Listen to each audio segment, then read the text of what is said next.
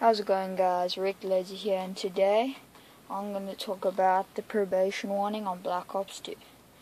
You get this probation warning by being in the middle of a game and then you just leave the game. And if you do that quite a lot, then you get the probation warning. The more you keep on doing this, like the time on the probation warning, you won't be allowed to be playing online matches.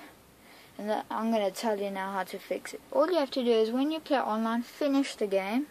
And then if you like playing a lot and you keep on finishing the games and whatever, and not going out in the middle of the game, then it will eventually go away. And if you got any other questions, just leave a comment down below. Thanks for watching.